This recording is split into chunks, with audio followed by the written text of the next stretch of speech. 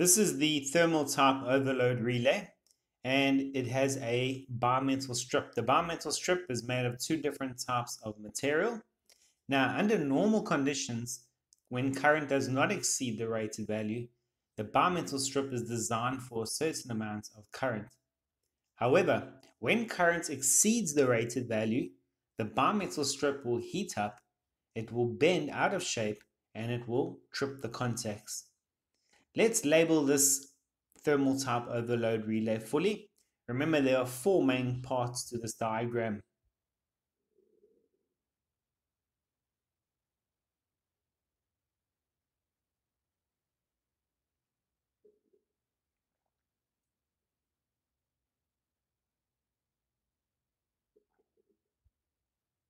Okay, the first main part of the thermal type overload relay is the control mechanism.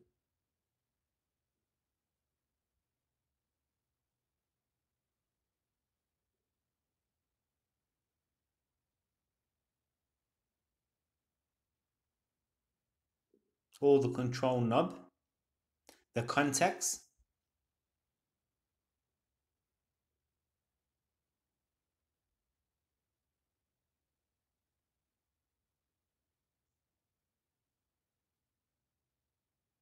the bimetal strip, which is the part that heats up,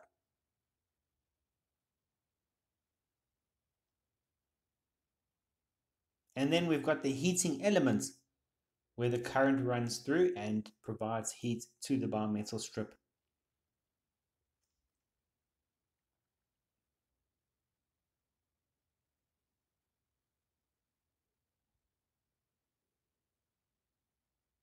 And this brings us to the end of the thermal type overload relay used as protection devices for DC motors.